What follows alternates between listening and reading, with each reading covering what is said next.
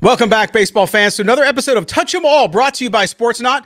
I'm your host, Scott Branson, and we got a packed show with some of the hottest stories from around the Major League Diamond. Let's dive right into the action and touch all the bases of this week's major stories. First up, it's a story that's been taking headlines by storm. Shohei Ohtani's former translator, Ippei Matsuhura, faces serious charges. He's accused of bank fraud, allegedly transferring over $16 million from Ohtani's accounts to pay off gambling debts. Major League Baseball has stated that Ohtani is a victim here, with no evidence of him authorizing the transfers or betting on the sport. Matsuhura, dismissed by the Dodgers, is set to appear in court soon, a reminder of how off-field issues can shockingly impact the lives of our favorite athletes.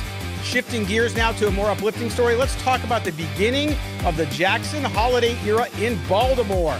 The Orioles rookie may have had a quiet start at the plate during his debut at Fenway Park, but he did notch an RBI.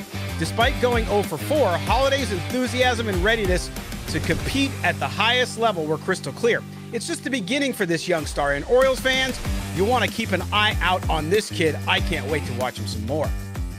Next, we take a moment to remember the beloved figures of the Boston community, Tim and Stacy Wakefield. The emotional ceremonial first pitch by their daughter Brianna at Fenway Park was a heartwarming tribute to the couple, both pillars of charity and kindness in the Boston area, both lost to cancer within months of each other. It was a touching day filled with memories and support, reminding us all of the human element so prevalent in the sport we love.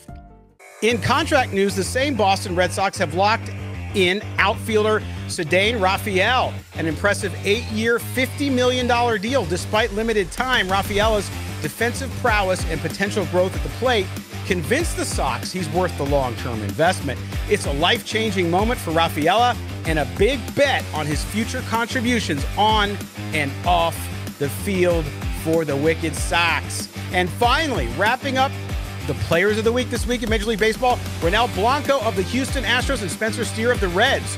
Blanco tossed the 17th no-hitter in Astros history and has shown incredible form early this season, while Steer's power at the plate has been turning heads with multiple homers and a grand slam that secured a victory for the Reds. Congratulations to both on their outstanding performances. All right, there you have it. That's our weekly baseball roundup here on Touch 'Em All. Whether it's jaw-dropping plays or stories that tug at your heartstrings, baseball never fails to deliver. I'm Scott Branson, and I'll see you next week for more updates. Until then, keep your cleats dirty and your dreams big.